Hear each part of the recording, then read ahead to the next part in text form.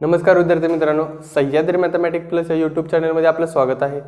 आज आपण प्रोबॅबिलिटी मधला लक्षात घ्या कार्ड्सच्या रिलेटेड प्रॉब्लेम्स बघणार आहे आपण कॉम्बिनेशनचे। ठीक आहे, मग आता बघा टोटल कार्ड्स किती असतात 52 कार्ड्स। ठीक आहे, त्या 52 कार्ड्सला आपण काय केलं डिवाइड केलेलं आहे। कशामध्ये डिवाइड केलेलं आहे तर कलर्समध्ये डिवाइड केलेलं आहे, एक रेड कलर आणि एक ब्लॅक कलर। ठीक आहे, बरं असं डिवायडेशन का केलेलं आहे किंवा ही इन्फॉर्मेशन अशी का लिहिलेली आहे तर समजून घ्या। याच्या रिलेटेड क्वेश्चन्स विचारतात आपल्याला की काय सांगा की both R red card, one red one black card. मग त्याच्या वेळेस आपल्याला माहिती पाहिजे की एक्झॅक्टली ब्लॅक कार्ड्स किती आहेत आणि एक्झॅक्टली रेड कार्ड्स किती आहेत ते। ठीक आहे, त्याप्रमाणे आता जर आपण रेड कार्ड बघितले तर 26, ब्लॅक पण 26। ठीक आहे, रेडमध्ये पण पुन्हा कॅटेगरीज पडतात, काय सांगा की 4 कार्ड्स असणार आहेत, बरोबर का। 4 टाईपचे कार्ड्स असणार आहेत, त्यामध्ये 2 डायमंड्स, बरोबर, सॉरी 1 डायमंड 1 हार्ट, हे झालं रेडसाठी।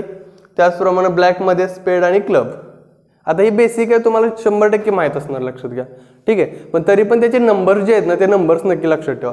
म्हणजे बघा डायमंडचे 13, हर्टचे 13, प्रत्येकी किती आहेत सांगा 13 आहेत। आता मी काय केलंय की 4 जे लिहिले ते 4 काय तर लक्षात घ्या 4 किंग आहेत, 4 क्वीन आहेत, 4 जॅक आहेत आणि 4 ॲश आहेत। आता याच्यामध्ये अजून एक डाटा सगळ्यात महत्त्वाचा काय तर फेस कार्ड लक्षात घ्या। फेस कार्डचा अर्थ काय की ज्याच्यावरती फेस आहे। आता फेस कशावरती असतो तर किंग, क्वीन आणि जॅक। मग टोटल फेस कार्ड किती आहे सांगा तर याचे 4 असणार आहेत, ह्याचे 4 असणार आहेत, ह्याचे 4, असे 12 फेस कार्ड आहेत, लक्षात घ्या। तो एक डाटा इथे ऍड करा, 12 फेस कार्ड। ठीक आहे, मग आता हा पूर्ण डाटा लक्षात आला असेल तर या डाटाचा वापर करून आपण काय करूयात हा क्वेश्चन सोडवूयात। बघा आता क्वेश्चन काय, 2 कार्ड्स आर ड्रॉन। आपल्याला क्वेश्चन वाचताना सीईटी मध्ये काय करायचं की किती कार्ड्स काढायचे, ठीक आहे, आणि आपल्याला कंडिशन काय अप्लाय करायचे, एवढं जरी तुमच्या परफेक्ट लक्षात आलं तर तुम्हाला आन्सर मिळणार आहे। बघा 2 कार्ड्स काढायचे, आता पुढे दिलंय त्यांनी फॉर्म 52 कार्ड, ते असणारच आहेत, लक्षात घ्या। आता कंडिशन काय दिलंय, find probability 1 is face card. पहिली गोष्ट की आपण सॅम्पल स्पेस पहिल्यांदा फाइंड करूयात। ठीक आहे, मग आता सॅम्पल स्पेस काय येणार सांगा मला तर सॅम्पल स्पेस येणार आहे n(s) जर काढायचं असेल तुम्हाला तर टोटल कार्ड किती आहेत 52, त्यातले काढायचे किती आपल्याला 2, बरोबर आहे ना। टोटल कार्डचा विचार करणं सॅम्पल स्पेस घेताना। मग आता 52 C2 चा अर्थ काय सांगा तर वरती येणार आहे 52 × 51 आणि खाली येणार हे 2 म्हणजे 2 फॅक्टोरियल, 2 फॅक्टोरियल म्हणजे 2 × 1। जर तुम्ही याला डिवाइड केलं तर तुम्हाला त्याचं सिम्प्लिफाईड आन्सर काय मिळेल सांगा तर आन्सर असं मिळेल 26 × 51। हा असणार आपला सॅम्पल स्पेस। म्हणजे आता याच्या रिलेटेड जे काय सब क्वेश्चन्स विचारलेत त्यांनी कंडिशन्स विचारलेले आहेत, त्याच्यासाठी आपल्याला काय करायला लागणार आहे की हा सॅम्पल स्पेस आपल्याला कॅरी करावा लागणार आहे फॉर 2 कार्ड्स ड्रॉ जिथं म्हणलं असणार आहे त्या ठिकाणी। ठीक आहे, आता आपण पहिली कंडिशन बघूयात। पहिली कंडिशन काय सांगितलंय की त्याला आपण सपोज सेट ए म्हणूयात। पहिली कंडिशन सांगितलंय की 1 इज फेस कार्ड। आत्ता सांगितलंय मी की टोटल, लक्षात घ्या जे काय विचारलंय ना तुम्हाला त्याच्यातला टोटलचा नंबर बघायचा। फेस कार्ड बद्दल विचारतात, मग फेस कार्डचा टोटल नंबर काय की टोटल फेस कार्ड किती आहेत 12 आहेत, म्हणजे काय सांगा तर 12 फेस कार्ड आहेत। ओके, त्यातले काढायचे किती आपल्याला ड्रॉ किती करायचे आहेत, एकच ड्रॉ करायचा आहे म्हणजे C1। हे कॉम्बिनेशन असं असणार आहे 12C1, बरोबर। बरं अजून एक कार्ड काढायचं आपल्याला, आत्ताशी एक कार्ड मिळाले इंटू अजून एक कार्ड काढायचं। ते कार्ड कशातून काढणार आहे आपण, the other is an S card. आता मला सांगा एस कार्ड काय सांगा तर ते लक्षात घ्या तर एकूण म्हणून एस कार्ड किती आहेत 4। ठीक आहे, त्या 4 मधला आपल्याला एक ड्रॉ करायचं आहे म्हणजे काय येणार 4C1। याचा अर्थ असा आला की 12C1 ची व्हॅल्यू 12, 4C1 ची व्हॅल्यू 4। ठीक आहे, मग आता जर आपल्याला प्रोबॅबिलिटी काढायची असेल P ऑफ A तर n(a) अपॉन n(s). याचा अर्थ n(a) म्हणजे 12 × 4 डिवायडेड बाय n(s). बोला काय 26 × 51। सिम्प्लिफाय करा, तुम्हाला तुमचा आन्सर मिळणार आहे, हे तुम्ही सिम्प्लिफाय करायचं आहे। ठीक आहे, नेक्स्ट क्वेश्चन बघूयात आपण, म्हणजे नेक्स्ट सब क्वेश्चन। नेक्स्ट सब क्वेश्चन काय 1 इज क्लब।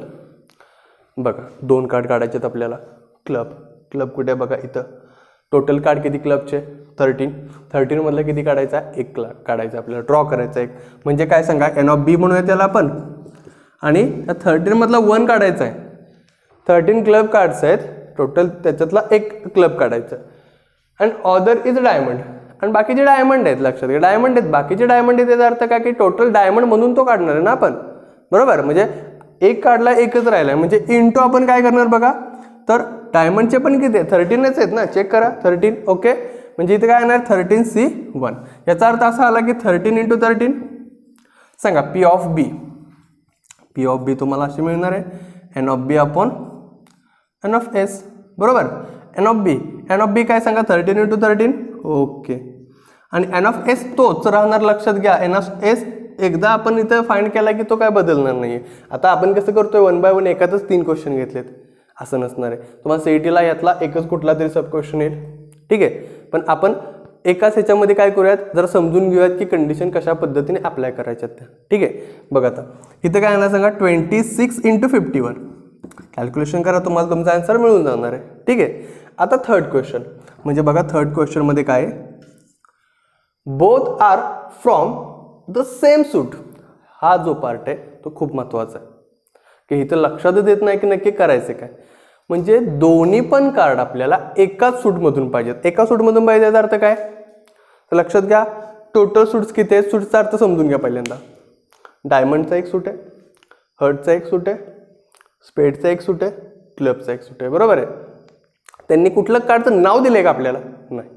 दोन्ही पण कार्ड आपल्याला एका सूटमधून पाहिजेत.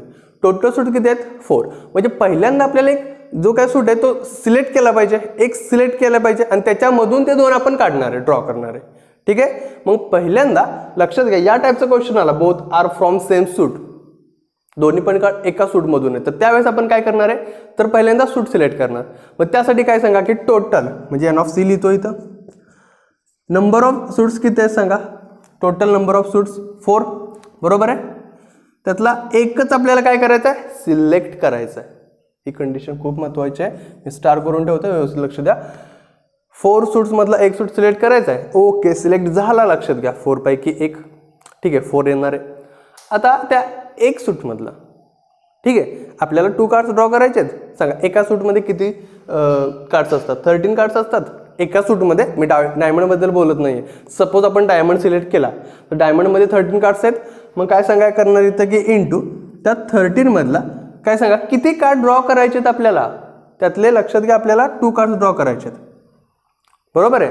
म्हणजे इथं काय येणार बघा, ह्याची व्हॅल्यू लिहित असताना अशी लिहिणार आहे की 4C1 ह्याची व्हॅल्यू किती येणार 4 इंटू 13C2 ची व्हॅल्यू काय येणार आहे, तर समजून घ्या 13C2 ची व्हॅल्यू अशी येणार 13 इंटू काय सांगा येणार आहे तर 12 डिवायडेड बाय 2 फॅक्टोरियल. बरोबर आहे. मग आता हे तुम्ही कॅल्क्युलेशन करणार, 2 फॅक्टोरियल म्हणजे 2 ने डिवाइड करा, 6 × 13 × 4 येणार इथं. बरोबर आहे. आता तुम्हाला काढायचं N ऑफ C. बोला N ऑफ C कसं फाइंड करणार, सॉरी बरोबर आहे P of C. P of C find करत असताना N of C upon N of S. N of C आहे 4 × 13 × 6 लिहितो मी, 2 ने डिवाइड केले, लक्षात घ्या तिथं. आणि divided by N of S. N of S माहिती आहे तुम्हाला, काय सांगा N ऑफ S इथं दिलाय त्यांनी, काय सांगा 26 × 51. सिम्प्लिफाय करा, तुम्हाला तुमचा आन्सर मिळणार आहे. लक्षात घ्या, लक्षात आलंय. म्हणजे कंडिशन कशी वापरायची आहे, तर ही कंडिशन सगळ्यात महत्त्वाची. आता ह्या 2 कंडिशन तुमच्या परफेक्ट लक्षात आल्या असतील. ही कंडिशन लक्षात ठेवा, both R from same suit. Same सूटचा अर्थ समजून घ्या, एका सूटमधून एक सूट म्हणजे काय, तर एकूण मिळून टोटल 4 सूट्स आहेत. त्याच्यातून आपण एक सिलेक्ट करणार. सिलेक्ट केलेल्या सूटमधून 13 कार्ड्स राहिले, त्या 13 कार्ड्समधले 2 कार्ड्स ड्रॉ करायचे आहेत. मग काय करणार, पुन्हा 13C2 येणार आहे. बरोबर आहे. मग ती कंडिशन व्यवस्थित लक्षात ठेवा, ठीक आहे.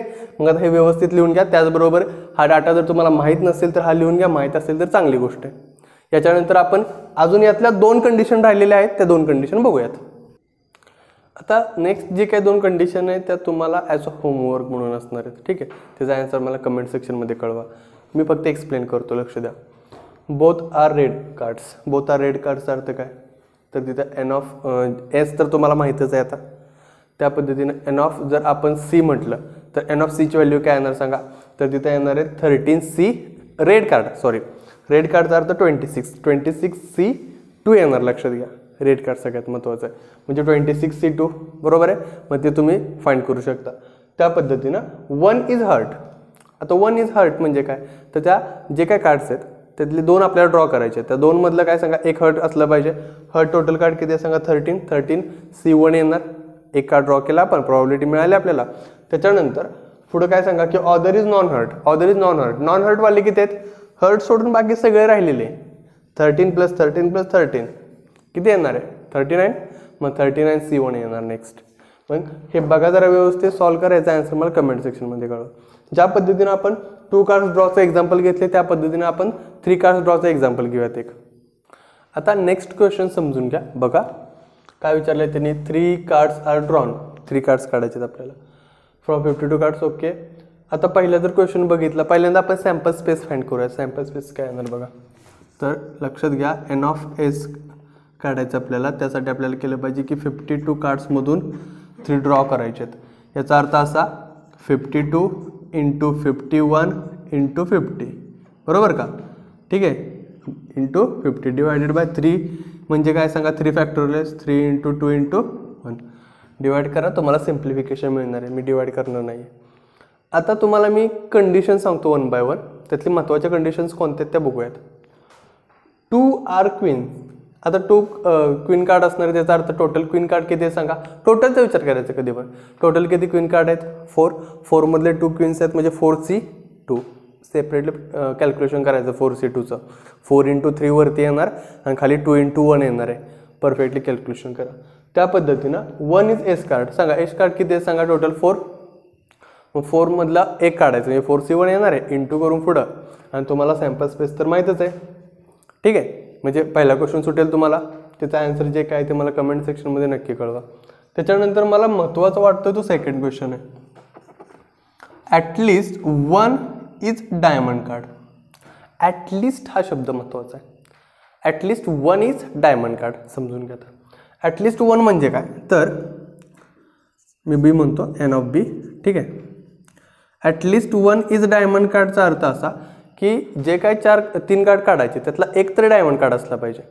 मग या कंडिशनमध्ये काय करायचं आहे, तर पहिल्यांदा आपण काय करणार की डायमंड कार्ड नाही आहेत असे किती कार्ड्स आहे सांगा, 39. म्हणजे बघा 39C3 फाइंड करणार पहिल्यांदा. ठीक आहे, याचा अर्थ काय की 39C3 म्हणजे काय की आपण डायमंड कार्ड नाही आहे त्याची प्रॉबिलिटी फाइंड करतो. अशी टोटल किती प्रॉबिलिटी येणार आहे ते बघणार. मग त्यासाठी याच्यामध्ये काय येणार सांगा, 13C93 म्हणजे ही काय सांगा, ही ॲक्च्युली आपलं बी नाही आहे, हे काय सांगा बी डॅश आहे. बी डॅश म्हणजे काय, तर आपला बी एन ऑफ बी काय सांगा की ॲटलिस्ट 1 डायमंड कार्ड हा आपला एन ऑफ बी आहे. आणि आपण फाइंड काय करतोय, N of B dash find करतोय की डायमंड कार्ड सोडून बाकी काय ते. ठीक आहे, मग 39C3 त्यातले पण 3 कार्ड आपल्याला ड्रॉच करायचे. मग आता इथे काय करणार आपण, 39 इंटू मागे येणार काय सांगा 38 इंटू 37 डिवायडेड बाय खाली काय येणार 3 इंटू 2 इंटू 1. ठीक आहे, हे त्याच्यानंतर लक्षात घ्या आपल्याला P of B dash find करायचं. P of B dash. P of B dash कसं फाइंड करणार तुम्ही, तर N of B dash upon N of S. Value put करा, कॅल्क्युलेशन करा, तुम्हाला मिळणार आहे. ठीक आहे आन्सर. त्याच्यानंतर हे जे काय पी ऑफ बी डॅश आहे याचा अर्थ असा की ही प्रॉबॅबिलिटी आहे की काय सांगा की ज्याच्यामध्ये डायमंड कार्ड नाही आहेत अशाची प्रॉबॅबिलिटी. ठीक आहे, सेम त्या पद्धतीने आता ते काय करणार आपण, तर समजून घ्या. आपल्याला जर प्रॉबॅबिलिटी काढायची असेल की ॲटलिस्ट 1 डायमंड कार्ड असलं पाहिजे तर काय केलं पाहिजे की 1 मधून P of B dash minus केलं पाहिजे. आता तुम्हाला माहिती आहे की काय सांगा की success plus failure equals to 1 असतं 100%. ठीक आहे, त्या पद्धतीनं पी ऑफ बी म्हणजे काय सांगा की ॲटलिस्ट 1 डायमंड कार्ड असणारी प्रॉबिलिटी असणारी ती फाइंड करण्यासाठी आपण 1 मधून काय मायनस करतोय, तर पी ऑफ बी डॅश. बी डॅशचा अर्थ काय आहे, तर एकही डायमंड कार्ड नाही आहे अशाची प्रॉबिलिटी. मग ती आपण काय करणार, याच्यातून मायनस करणार. ती मायनस केल्यानंतर तुम्हाला पी ऑफ बी मिळून जाईल. लक्षात घ्या, त्याचा पण आन्सर मला कमेंट सेक्शनमध्ये कळवा. ठीक आहे, कॅल्क्युलेशनचा पार्ट खूप महत्त्वाचा आहे इथं. ठीक आहे, त्याच्यानंतर आता पुढचे क्वेश्चन तिसरं, all R from same suit. मगाच्यासारखा question आहे, व्यवस्थित विचार करा. किती सांगा, 4 सूट्स आहेत त्यातला एक सिलेक्ट करणार. ठीक आहे, आणि कार्ड्स किती आहेत 13 मधले किती ड्रॉ करायचे 3. 13C3 लक्षात घ्या. त्या पद्धतीने सोडवा. तसंच दे आर अ किंग, एक किंग पाहिजे. टोटल किंग किती आहेत 4C1 येणार ह्याच्यासाठी. अ क्वीन, टोटल क्वीन किती आहेत 4C1 येणार ह्याच्यासाठी. इंटू करून पुढं आणि अ जॅक सांगा, जॅक किती आहे सांगा, जॅक टोटल किती आहेत 4. मग तिथे पण काय येणार आहे 4C1. मग त्या पद्धतीनं 4C1 into 4C1 into 4C1 करा. खाली सॅम्पल स्पेस तुम्हाला इथं मी फाइंड करून दिलेलाच आहे, त्याचं पण आन्सर फाइंड करा. म्हणजे हा जो पार्ट आहे तो लक्षात आला असेल तुमच्या की नक्की कार्डच्या रिलेटेड पार्ट आपल्याला कसा सॉल्व्ह करायचा आहे. ठीक आहे, ह्याची प्रॅक्टिस चांगली केली तर याला जास्त वेळ लागत नाही, फक्त तुमचं कॅल्क्युलेशन चांगलं पाहिजे. मग आता हा पाठ व्यवस्थित करा, दिलेला होमवर्क करा. त्याचप्रमाणे जर चॅनलला लाईक करा, शेअर करा, सबस्क्राईब करा. धन्यवाद.